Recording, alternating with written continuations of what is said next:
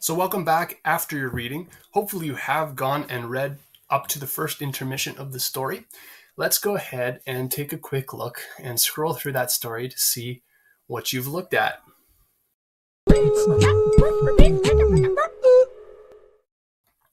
So here's a copy of your story of what you looked at here. And let's just scroll through part one. I'll briefly point out a few things here for you.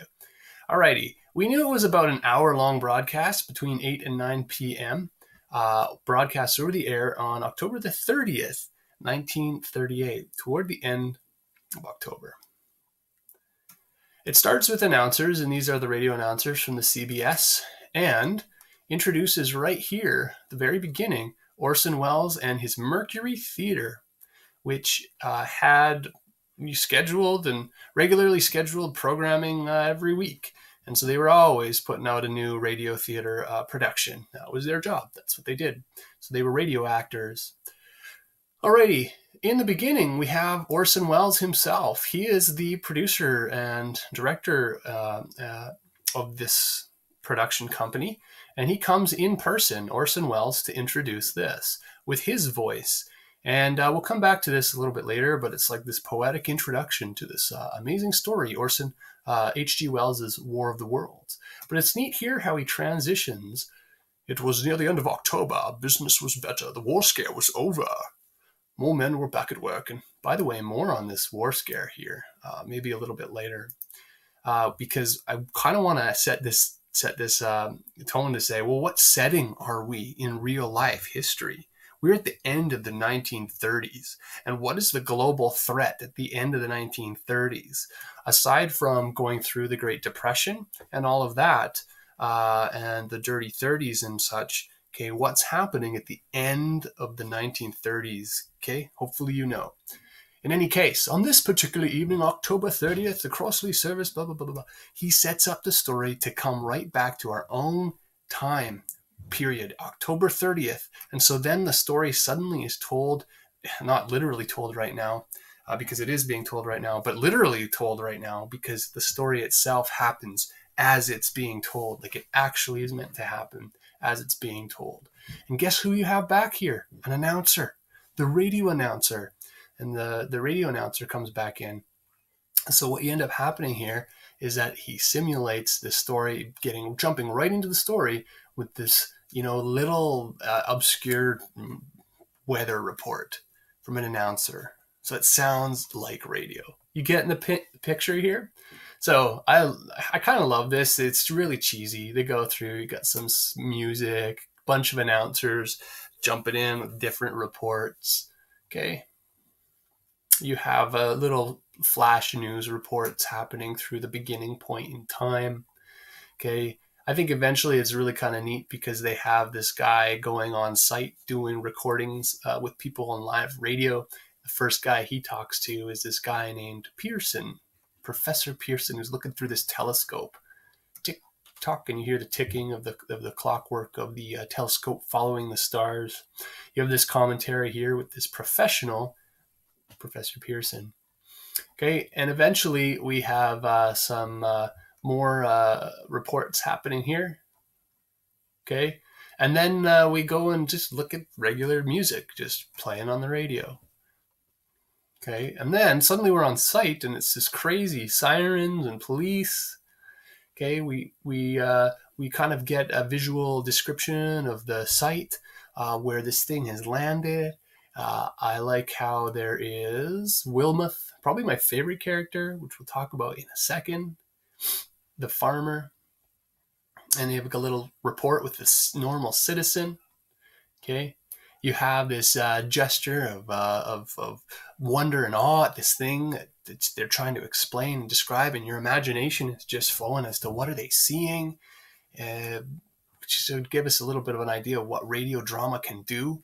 Because what can radio drama do is force you to visualize the picture, which is always going to be a more powerful image than somebody visualizing that for you, like on a TV screen, which we see today. Now, I shouldn't say that too quickly. I think today we've lost the skill of imagining things for ourselves just because we let movie directors do it for us. And that's an extreme tragedy. But that is my English teacher opinion. Okay, now we have this still at the Wilmoth farm, and then suddenly we get an announcer. They've lost the okay, they are here. Okay, so they're almost losing the broadcast here, so they get Phillips back on, and then you have the crash of microphone as the fire begins to be shooting out of this thing. So really cool. And you get this mysterious thing that's coming out and actually destroying the people who are around it. All right. The story then takes a very different turn from there because it doesn't go on live location anymore, but it does have this updates coming in to the main broadcasting hub, and you have these announcers then providing updates from here on in. And you have updates from different authorities like Smith. Who is Smith? The commander of the state militia. Okay, so you have different military authorities coming on air, and then you have Pearson being reconnected to. Is this by phone, I believe? Direct wire, Professor Pearson, who comes back, even though who is at Phillips is nowhere to be found. We can infer what happened to him. Okay, as we make our way through, we have different people coming to speak on, like this guy, this McDonald dude, and he seems to be like the guy who says that the entire broadcasting facilities of the CBS are going to be handed over to the military, to the militia for their operations to help defend the world or the state or whatever against these things that have landed there, these Martian things that have landed there. And then you have the show turning into kind of a military communications update and broadcast and whatever. Okay. You see this, it's like a firsthand account of what's happening. Right from the Captain Lansing and the state militia. You get the update from them. And then hold on, and it kind of cuts out, comes back to the announcers. Okay, you get updates of reports coming into the radio of where these other additional ones have been viewed and seen. So you've got multiple cylinders then landing across the country. And then this is an interesting point, because I want to point this out. The secretary comes. Citizens of the nation, I shall not try to conceal the gravity of the situation. Apparently, this was meant to sound like Roosevelt of the time, which I think it was Roosevelt, the president of the United States at the time. Okay. Whatever it was a familiar third of voice that was being mimicked, and the people were really upset with this particular part of the story because the secretary comes on and makes a public announcement to the whole nation. Okay? In the meantime, placing our faith in God, we must continue to perform our... Okay, the military will do stuff, but in the meantime, when all else fails, place your faith in God. Like, that's a pretty dire statement to say. It sounds pretty hopeless. Not to say God's hopeless, but I think when your last resort is prayer and faith in God, it means that that's your last resort. It's pretty dire. Okay. Eventually we get down to some more announcers and updates and things like that. And I want to get to the part where you have the officer and gunner, because you got guys positioned up in the hills, and the radio then goes to their communications as they're like sniping this thing down with their cannon. And you get the boom and the fire and the shots and blah blah, and as they're dialing in on these things, walking across quite a ways in the distance. They do hit one. These are tripod. It says it's tripod of one of them, so they're like a 3-legged thing that walks along. And the idea is that that's the machine that the Martian's traveling in. It's not the Martian itself. The Martians are like inside, but that's the ship that then converts from like a spaceship and rises up into this tripod monster vehicle with its crazy heat ray. Okay. They can shoot flame without you seeing. It's like a flame laser beam. Okay. Now, at this point, you see the first observation of, oh, look at, they're letting off a smoke. And so not only do they have this devastating weapon of that heat ray, but they have the smoke that they release, and the smoke then goes down and circulates amongst the people. Put on masks, yet they start coughing, and then eventually they cough and you don't hear any more from them. So what is that gas? We have to make this inference of what that gas is doing. Okay, we have then it fly. The radio broadcast changes completely to go to a army bomber commander, and it's a report from pilots in these bombers, and they're trying to fight these things, but eventually, okay, all crashed, one enemy machine destroyed. The heat ray is the sound of the heat ray. Heat ray is taking out the planes even. So when your air support is even being taken out by these things. Now it seems to me, it says, now the engine's gone, 8. And then, what did it say? They're, no chance to release the bombs. Only one thing left. Drop on them, plane and all. So what are they doing? They're kamikazing it into these things. The planes, engines are failed. They can't release the bombs. So what do? You crash right into it. And they do end up taking one right out. So there's an interesting example of heroism, of taking that plane and crashing it right into one of those machines, the Martians. Okay, and then you have all these operators trying to communicate, and presumably they're calling these people who aren't responding.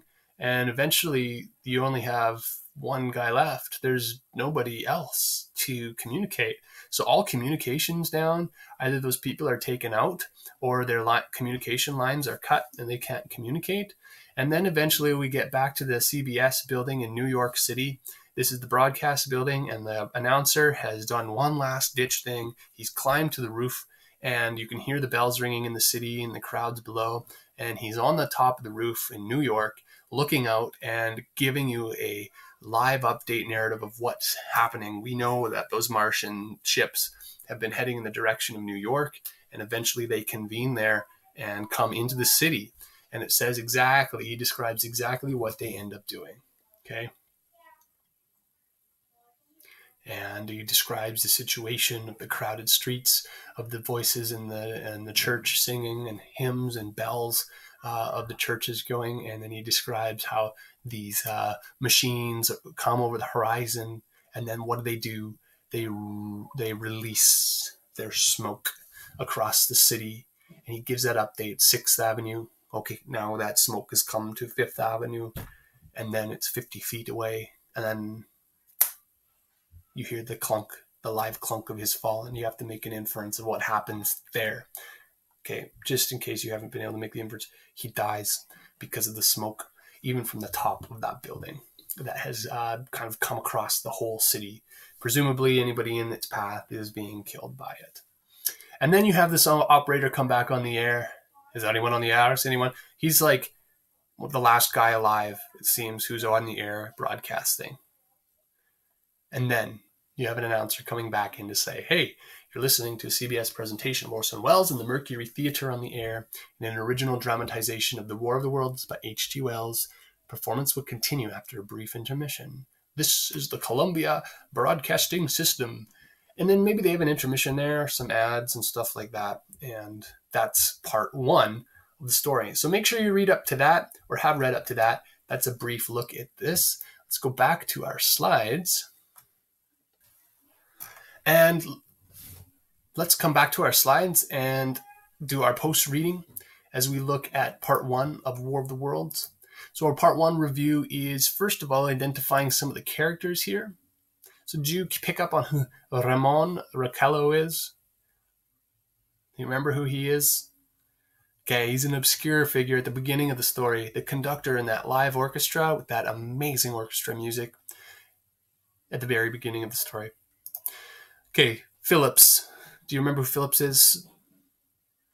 Phillips was that on-site reporter who risked his life for true journalism and live journalism. Revolutionary how back in 1938 you could have live reporters going out and doing live stories from out of a studio. That's very interesting how that could happen. Please don't ask me how.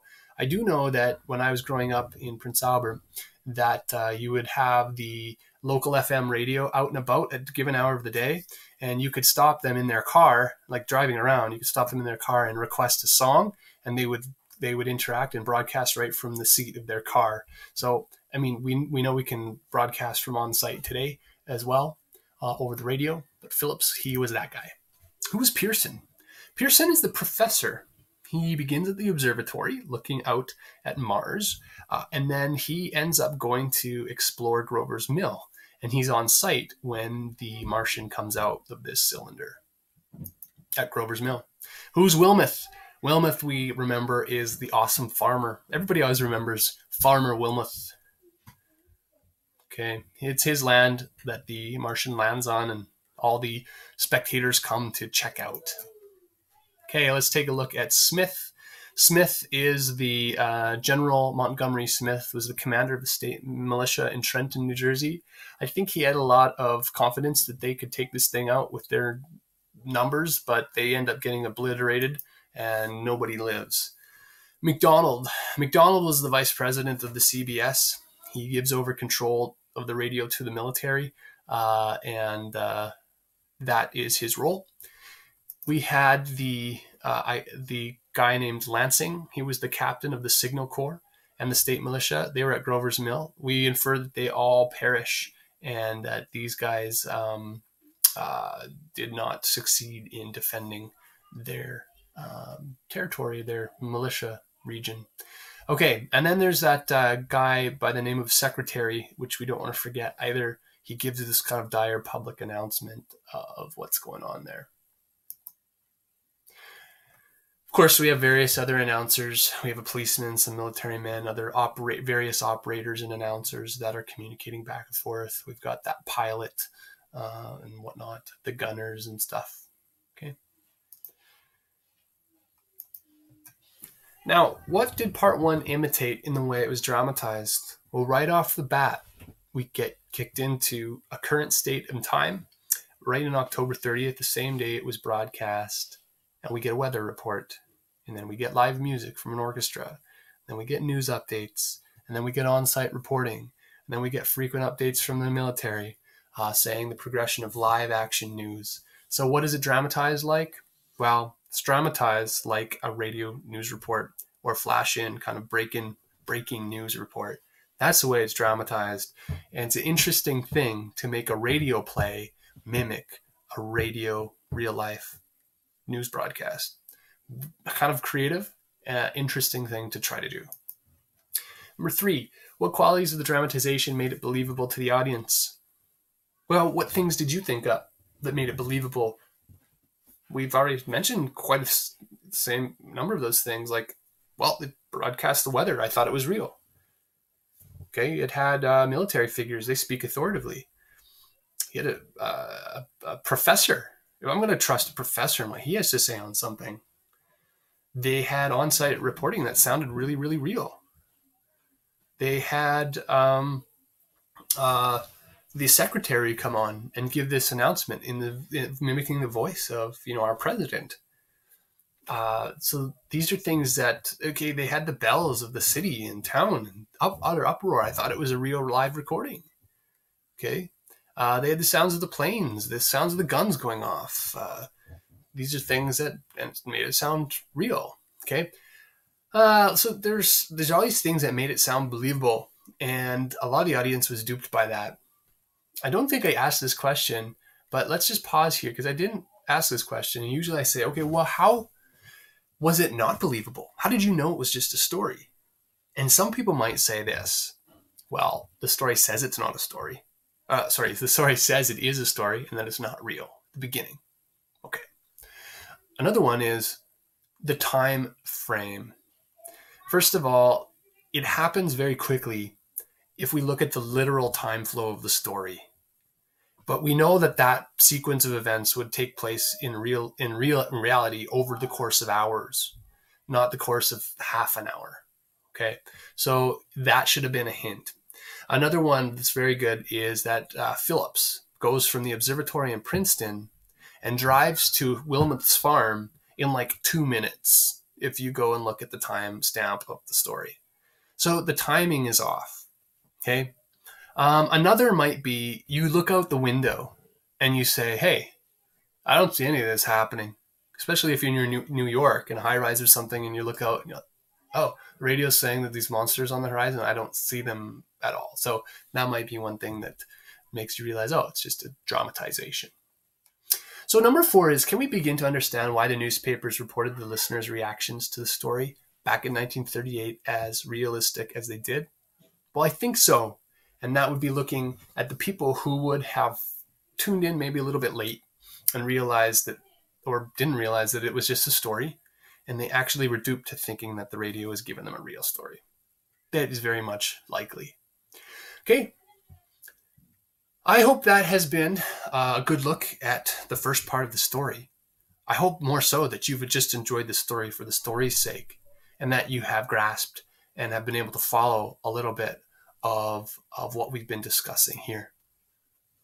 But it's time to get back into reading.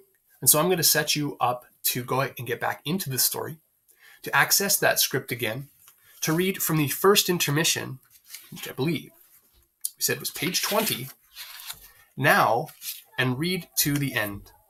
Now, you'll note that actually the majority of the story is part 1, and that the conclusion comes relatively quickly at this point onward. So there's not much more to read in terms of the story, but you're also going to note that it changes tone a little bit, and it actually is a bit of a different style of telling that story from here on in. And yet it does have this conclusion. And as you get back into it, we should be thinking, okay, this part 1 was the utter obliteration of the earth. There is no hope, and there is no possible way that the story could end in anything but terrible and bad. And that could actually be our prediction, and it could actually be true as well. So we have utter hopelessness in the flow of the story because humans are completely at the mercy of these Martians that have come through.